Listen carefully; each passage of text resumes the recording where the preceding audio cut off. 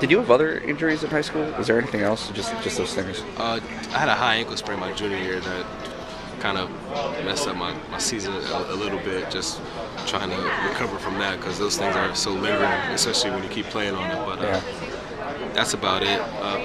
Well, after my freshman year, I tore my labrum in my shoulder and I had surgery.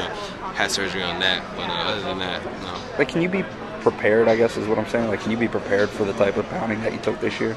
Definitely. Okay. You can do a lot of things to prevent injury. Just the way you eat, if you eating healthier, just protective lifting. I think just lifting to protect your body and building muscle on top of muscle, stuff like that. So there's definitely some things, and extra padding. If it doesn't make you slower. Will you go back and do the same thing this summer that you did last? I don't know. It was a great workout for me. Yeah. But I might just stay up here with my team and work out with my guys.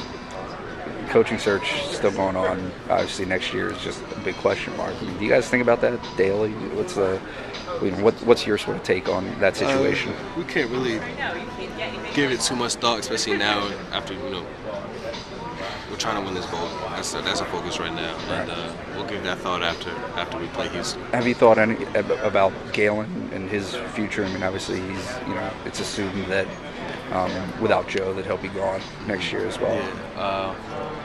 Yeah. I can't say enough about Coach Hall and what he's done for me and how he's been there. It'll be sad to see him leave, but I feel like he has somewhat of an alliance with Joe, Right. And I mean, if he does choose to leave or retire, then I'll miss him dearly. But I still have to move on and progress next year. Is it just in general? I don't mean to harp on this, but I mean, is it frustrating? Is it exciting? Like, what's the feeling not knowing for next year?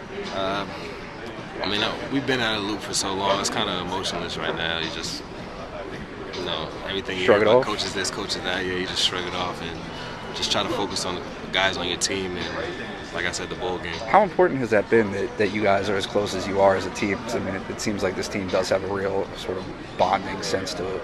It's been important. It's been really important. Like I said, I wouldn't change these guys for anybody. I love the guys that I play with. So. Cool.